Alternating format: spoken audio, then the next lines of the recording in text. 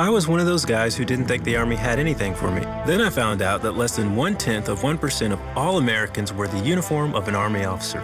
It's a small group of us, but we're among the most highly educated compared to many other corporations or institutions. I was surprised at what I found in being an officer and at what the Army helped bring out of me. I'm Major Miles B. Caggins III, Officer, United States Army. Find a stronger future as an officer at GoArmy.com/officer. There's strong, then there's Army Strong.